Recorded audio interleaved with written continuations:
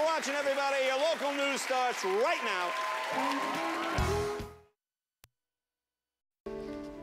Thank you, Jay, and good evening, everyone. Chuck is off tonight. They are boarding ships, boats, or anything they can find. We have video of the mass exodus in Haiti. Thousands, some just a few months old, are fleeing, saying there's not enough food, not enough water to go around in Port-au-Prince. News 4's Tom Yamas just returned from the region, and he's here now with us tonight, huh?